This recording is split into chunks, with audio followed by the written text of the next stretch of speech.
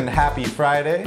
I'm excited to welcome you all to the very first episode of the Royal Report, a brand new show created by Kings fans for Kings fans.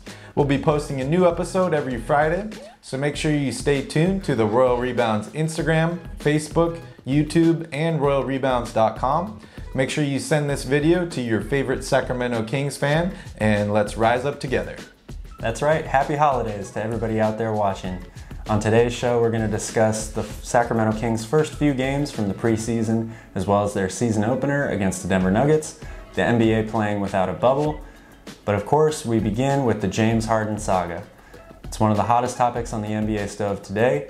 As we all know, James requested a trade from Houston before the season began, and over the past few days and weeks, the situation seems to be boiling over as Harden has had outbursts at practice with teammates and was recently fined by the NBA for a video depicting him at a club without a mask. So Barry, the question is, we know he's in Houston for now, but where will Harden finish the season? Thanks, Calvin. That's a very tough question to answer. I don't know if I see a perfect landing spot for James that's going to give him everything that he wants and give Houston what they want as well. There's been a few teams mentioned, the Philadelphia 76ers, Brooklyn Nets, and the Miami Heat. All three of those teams have a player that could potentially turn into a star that Houston has their eyes on, as well as some future picks and some other young assets as well. But I don't know if I see him fitting in on either of those teams. Obviously, Brooklyn has the most. That's probably Houston's preferred trade partner. But I think I would keep an eye on maybe the Portland Trail Blazers or the Toronto Raptors. Both of those teams have shown that they are willing to take a leap of faith on a player. They're both in contention, and they both want to end up on the top of the West. So I would keep an eye out for both of those two teams. Yeah, that's interesting. I really hadn't thought of either of those teams as potential landing spots for him. I agree with you that this is a fluid situation, and it's just going to kind of have to play itself out. Houston is unfortunately going to have to wait for a team that feels like they need to make the move now, and it's early on. There are a lot of teams that are in the mix, so it's probably going to drag on for a little while here. This situation feels a lot to me like the Jimmy Butler situation in Minnesota, where he came in and called everybody out from the owner to the ball boy and basically forced his way out of there. James maybe isn't being quite as demonstrative in this case, but again, I feel like until a team gets desperate enough to make this move, he's going to have to stay put and be unhappy in Houston. I agree with you that Brooklyn makes the most sense for both parties. It's the top team on his wish list to go to. They have a ton of depth and a lot of assets, so they could provide a package that Houston would be happy with. And I feel like even after giving that up, still be in contention when they get a guy like James Harden back. But the thing with them is they're probably never going to be desperate to make this deal. They're going to be one of the best teams in the league, definitely one of the top two teams in the Eastern Conference. So I'm not sure they ever pull the trigger on this, which is why I think a team like Golden State could come out of nowhere and be a dark horse in this situation. We saw them struggle in the season opener against Brooklyn. They're supposed to get back to their winning ways this year. Obviously, no Klay Thompson is seriously going to hurt that. So they could end up losing a bunch of games early on and feel like they got to do something to shake things up. We know that they wanted to get Bradley Beal in the mix during the offseason, failed to do that. So going after a guy like James Harden could be the replacement to fix that situation. Yeah, if I'm Houston, I'm looking at the package that the Pelicans got for Anthony Davis, and I'm going to want something similar to that. But as this situation spirals out of control, his value is declining as well. So it'll be interesting to see what happens in that whole situation. Let's move on to our next topic, the NBA bubble, or the lack of a bubble this year. We saw the tremendous success the NBA had with the bubble finishing out last season. They had 8 regular season games, then the playoffs and the finals. Not a single positive COVID test out of that entire time. There were some players that broke protocols and had to quarantine in their rooms. But for the most part, the program was very, very successful. Calvin, how do you feel no bubble will impact this NBA season? It's going to have a major impact. We've already seen it have a major impact. We couldn't even get through the first full slate of games without one being postponed. So we know it's going to have an impact. And I want to say the NBA should definitely be commended on how they handled the bubble situation. It was basically flawless. They did a fantastic job. However, I think the NBA realizes this, but this situation is going to be vastly different. They have to be prepared for things to change at a moment's notice, and it's not going to go as flawlessly as the bubble went. I do want to bring up a few points from the NBA's COVID protocol for this season that I wrote down here. Number one is no criteria as of now for what will prompt a suspension or cancellation of the season, which makes sense. It's a fluid situation, changes every day. I don't think you can really put out a statement, especially this early on in the season, as to what will lead to a suspension or cancellation.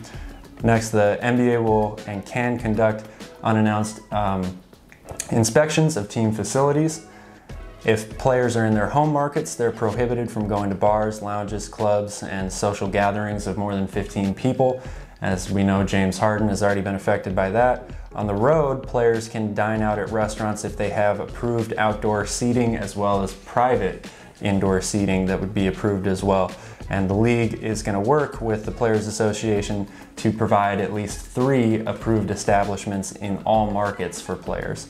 But lastly, the league and the Players Association will decide whether taking a vaccine will be mandatory once the vaccine becomes readily available. And I think that's a pretty important point, because just like the NBA had a lot of advantages with the bubble situation, this could potentially be another advantage that they have over the other sports leagues like the NFL and Major League Baseball, who we've seen are going to push through no matter what. They've had a lot of positive tests.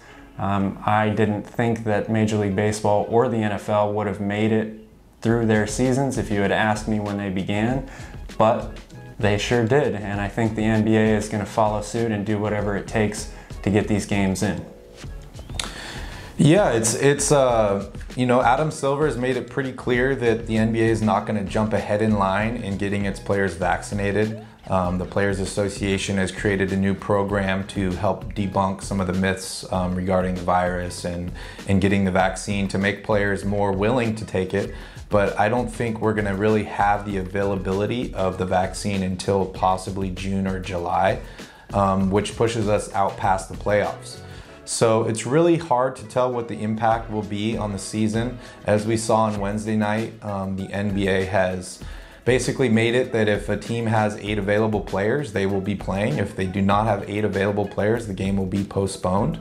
I think that is a formula that will work for the regular season, but I've yet to see how that will be affected once the playoffs start. I can't imagine the Lakers would be willing to play a game without LeBron James or Anthony Davis, even if they had 8 available players. So I think there's going to be some movement in that and probably some more clarification on the policies.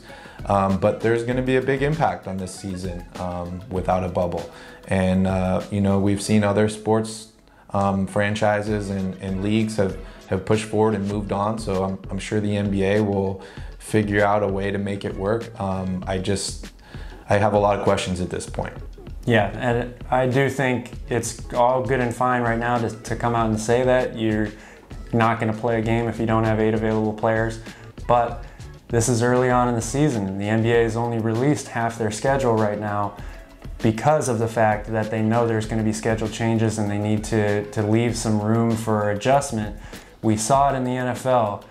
Once you get to a point where you are running out of schedule changes, the Denver Broncos played a game with a practice squad wide receiver at quarterback because they didn't have any quarterbacks available.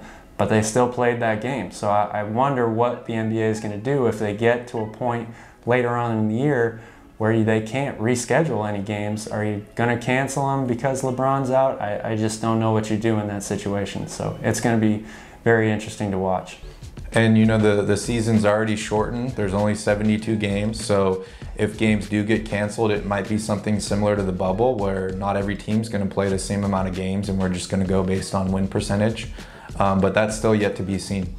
We'll be right back after a quick break, and we'll jump right into the Sacramento Kings preseason.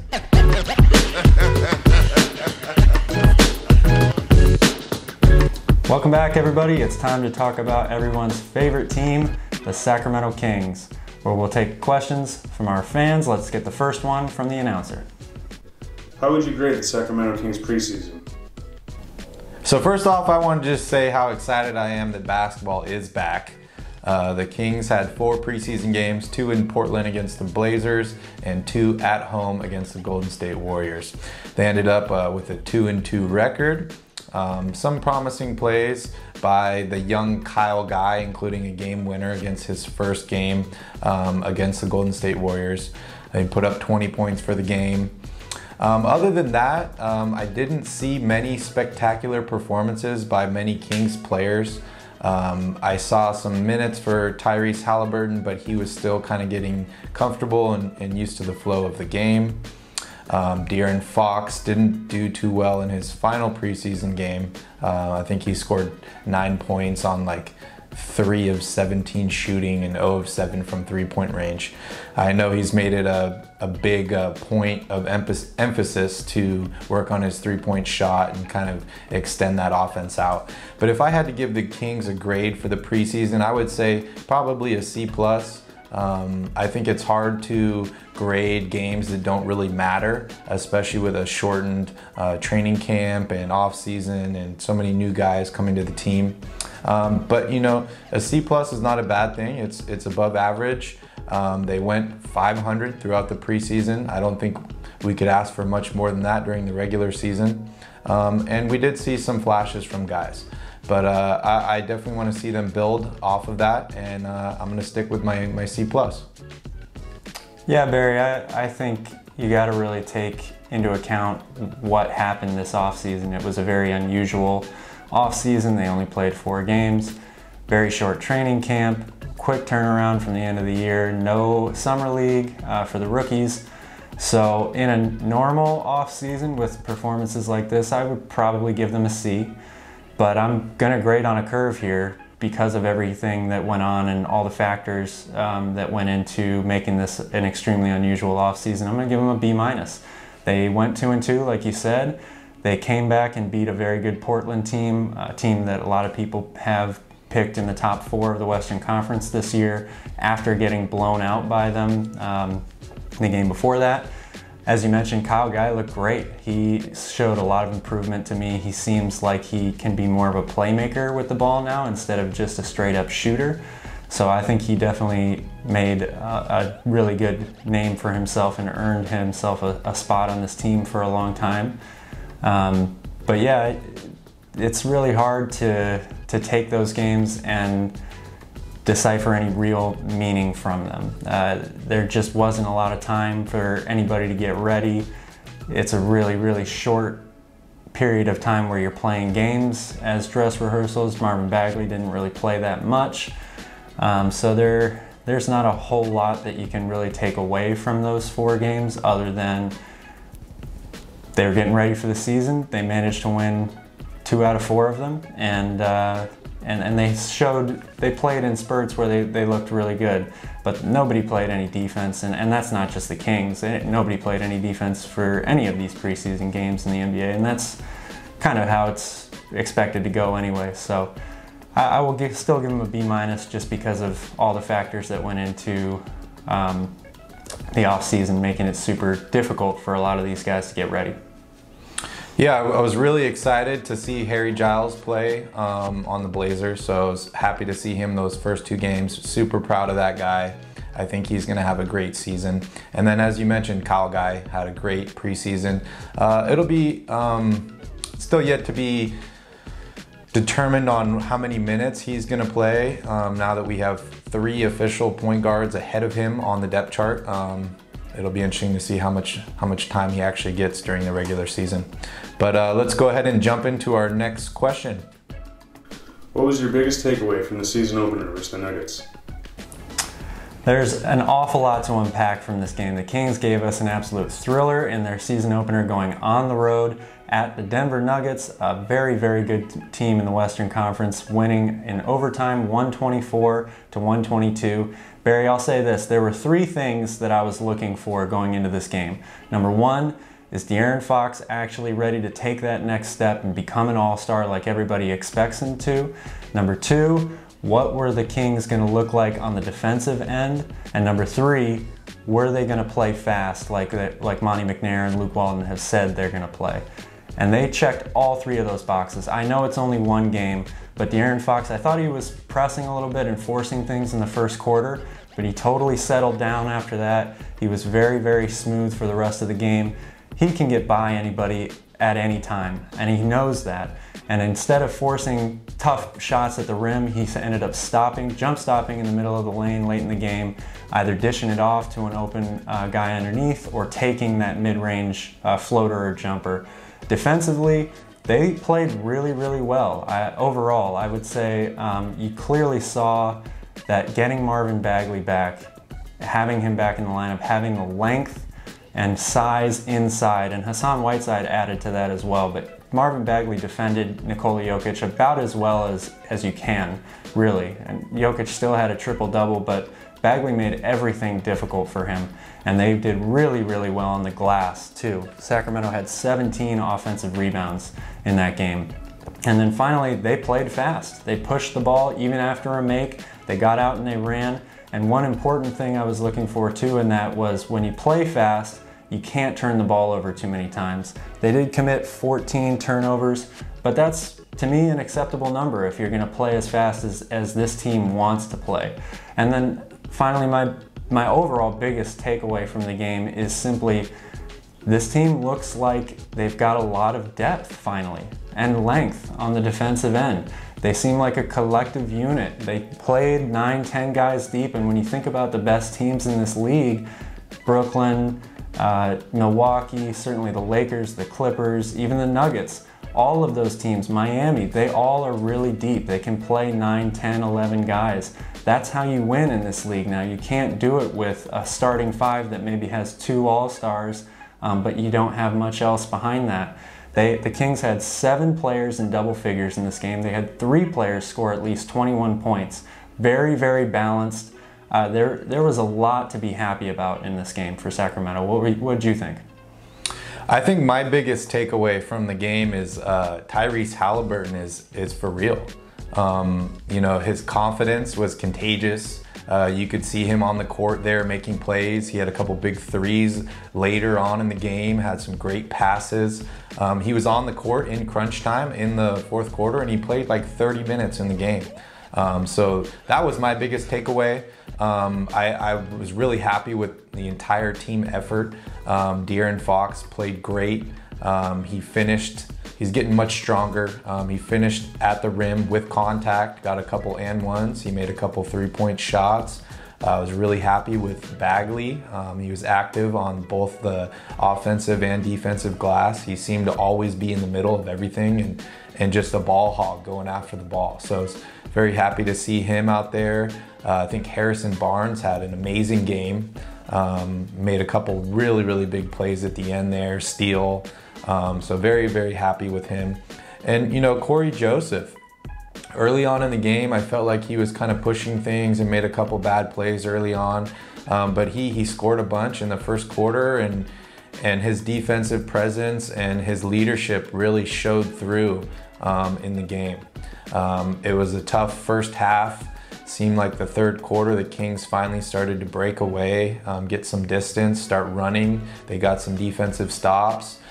So, you know, I was really happy with the whole group. It was a great team win. I didn't forget to mention Buddy Hield. He didn't shoot too well early on in the game, but he's a shooter, shoot. And he made some big shots later on in the game, including a game winner in overtime. I thought it was really interesting that the crunch time lineup for Luke Walton was De'Aaron Fox, Buddy Hield, Tyrese Halliburton, Harrison Barnes, and Richaun Holmes. And we saw Richaun foul out, and they put Bagley in, and then he fouled out shortly after. And then, you know, they threw the new guy in there, Hassan Whiteside, who is a huge guy. He's huge. And really makes a big impact on defense. He he allows the wings to play more aggressive, and I think he is a big reason why Harrison Barnes ended up with that steal towards the end of overtime. And you know, Buddy Hield doing what good players do: follow up the play, don't play till the whistle. He said he thought it was maybe a foul, but he just put it up anyways. So very happy with the win, excited for the season, and just, yeah, overall good performance by the Sacramento Kings. I'll take it. Yeah, it was great. And again, you said Whiteside coming in for both guys who fouled out ahead of him, Rashawn Holmes and Marvin Bagley. That just speaks to the depth that the Kings have now, and they really impressed me. I know, again, it's only one game. It's hard to get too excited about it, but they went on the road. They beat a great team, and they stuck with it. If the Kings are going to take that next step to becoming a playoff team, you have to find a way to win close games, and you got to stay in games on the road. They went almost down by 10 right before halftime, but they were able to close the gap. They got it to, I think, 7 by halftime, stayed within the game. I was really surprised that you talked about the lineups. Luke Walton threw a ton of different lineups out there, which again speaks to the depth that they have, which is great. But I was really surprised that we saw Corey Joseph, De'Aaron Fox, and Tyrese Halliburton all on the court at the same time for as long as they were. Were you surprised by that at all? Yeah, I was surprised, and I thought that was the crunch time lineup that he was going to go with, and then he ended up pulling Corey Joseph, I think, with about 2.5, 3 minutes left, and put Buddy Hield in there for some more spacing.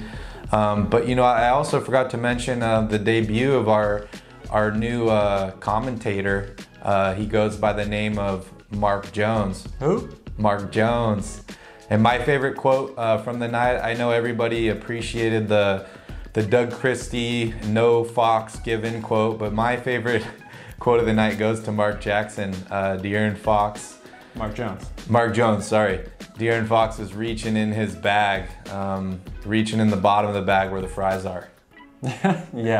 Yeah, Mark has obviously been doing this for a long time, and him and Doug, I think, are going to have a lot of fun together throughout the course of the season. So good to see the Kings playing well on the court, and good to see the commentators having fun back at Golden One Arena for sure. Let's go on to the next question. What chance do the Kings have of making the playoffs this year? Oh, the tough questions keep coming at us. You know, every year I feel like the Kings have a chance to make the playoffs. This year is no different. I'm very excited for this season, and especially with the opportunity to potentially have a play-in tournament. If we are not the 8th seed at the end of the season, works towards our advantage. So I would say the Kings have a good shot at making the playoffs, but it really depends on how the next 20 or so games go. If we are competitive, I think that we will build off of that. But if the wheels start to fall off the bus, I think that they might cash in the rest of this year for the opportunity at a high draft pick. Yeah, the West is tough, man. I mean, there's no way to get around that. I think the Kings, as we mentioned before, they looked very good in their season opener, and there's a lot to be excited about. But man, is it grueling out west. Every night you're going to face somebody who thinks they're a playoff team and who is a playoff team. I mean, if you think about it, Lakers, Clippers, Nuggets, Trailblazers, Suns, Mavericks, the list goes on and on and on, and you only get 8 teams in there. I do realize there's the play-in tournament this year, which is great. I think that's an exciting thing, but ultimately the play-in tournament only decides the final 8 teams. So while it is the playoffs, it's almost not the playoffs at the same time. Kings won 31 games last year, and that wasn't good enough to get in, and that's with the bubble and all that, the extended 8-game play-in essentially. So do I think they can win more than 31 games this year in a equal 72-game season just like we had last year? Yeah, they definitely can. But it's going to be awfully tough because not only are all of those other teams that I just mentioned, were they playoff teams last year, minus Phoenix, but they've all gotten better. And you can make the argument that Sacramento's gotten better as well, but how much better, and are they comparatively getting better with those other teams? We know Dallas is going to take it probably a step forward this year. Everybody likes Luka Doncic to win MVP. He would probably be my pick right now. So it's a very difficult question to ask, or to answer rather, and I do think what you said about the Kings getting off to a hot start is super, super important. They have to. Yeah, and I think health is going to be the biggest thing for most teams in the West. I know Dallas has shown a lot of potential, but you know, last year in the playoffs they lost another guy in Porzingis. It wasn't available due to injury. We saw what happened to the Golden State Warriors already. The Rockets, it's still yet to be seen whether they will be a playoff team, but their two stars, not including James Harden, are both guys coming off of injuries. And then, you know, with the Kings, we have Marvin Bagley, who's been injured the past couple years also. So if he can stay healthy, I think the Kings will be extremely competitive, and it depends on what happens with these other teams. Yeah, and speaking of those other teams, we just mentioned almost every team in the Western Conference. We didn't even talk about New Orleans or San Antonio. So that just goes to show right there how difficult this conference is. But let's move on and take the next question. Will the Sacramento Kings make any moves before the trade deadline? Another difficult question to answer this early in the season, but like we talked about previously with the Kings' chances to make the playoffs, a lot of this is going to depend on where the Kings stand a month, 2 months into the season, in my opinion. I think that if they're competitive, like we saw last night, if they're winning ball games, chances are they might not make a move. I really do think that Monte McNair had a good vision for this team after watching them play on Wednesday night against the Nuggets. And I think that this is the way he wants the team to look going forward. So as of right now, I would be surprised if they made a move, but if they end up sliding down the standings a little bit, losing a few games, you might see one of these guys get moved. A lot of people, Harrison Barnes is a name that is mentioned a lot in trade talks. He's one of the linchpins of this team, I think. If I was Monte McNair, I probably wouldn't want to move him, especially right now. But Corey Joseph is a guy that could end up being moved, especially if Halliburton continues to develop and becomes what everybody thinks he's going to become, so that he could get more time on the court. But you know, I'm really, at this point in the season, because it's so early, I'm going to say that the Kings are going to stick with who they've got and try to play this one out. What do you think, Barry? Yeah, I think you're totally 100% right in the fact that it's going to depend on what the record looks like closer to the trade deadline, and what contenders are willing to pay for an extra piece to help put them over the top. Monty may be looking for a mid to late first round pick in next year's draft to get a guy like Bjelica. Harrison Barnes could be moved in a salary dump move to help facilitate a James Harden deal or something like that.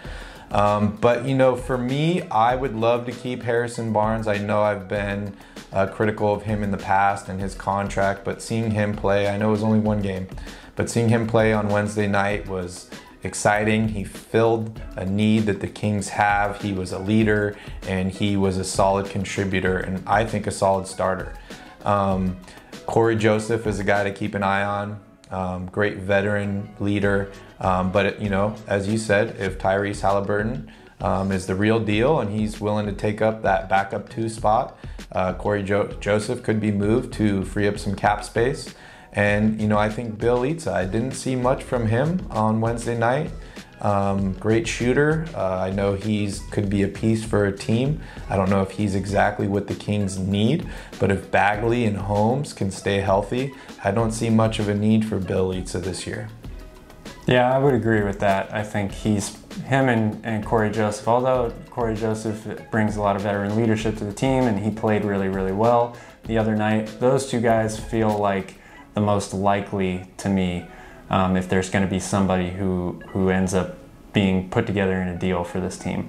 I think you really saw the value of Hassan Whiteside. We know how much Monte McNair likes him, and the value of having those 3 bigs, Holmes, Bagley, and Whiteside, that depth there. And then their guards are set in stone as well. You know, you're not going to, at this point, you're not going to move Buddy Hield. There was a lot of talk about that during the offseason, but with Bogdanovich leaving, we know that he's going to be a staple of this team going forward. So yeah, I would say Bjelica and Corey Joseph are probably the two most likely people to get moved, if anyone.